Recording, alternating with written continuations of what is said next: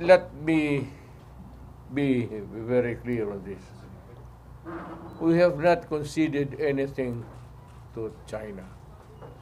There might have been exchange of control over the China Sea. Pero those were really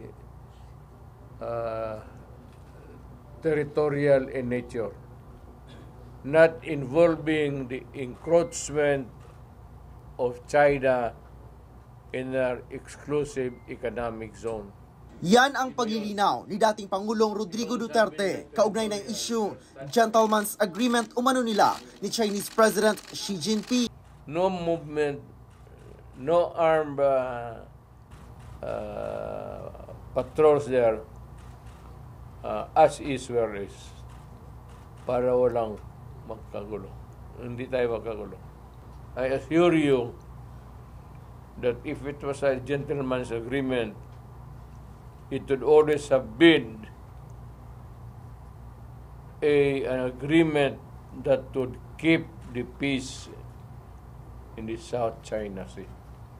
Pag-aaralan at ire-review raw ng dating Pangulo ang mga dating dokumento ng Malacanang ukol sa foreign policy at mga napagkasunduan sa ilalim ng kanyang administrasyon. May hamon ang dating Pangulo kay Pangulong Bongbong Marcos. Nandyan man si Anyo. Advisor mo yan, Bongbong. Tanungin mo kung mayroong bang gentleman's agreement.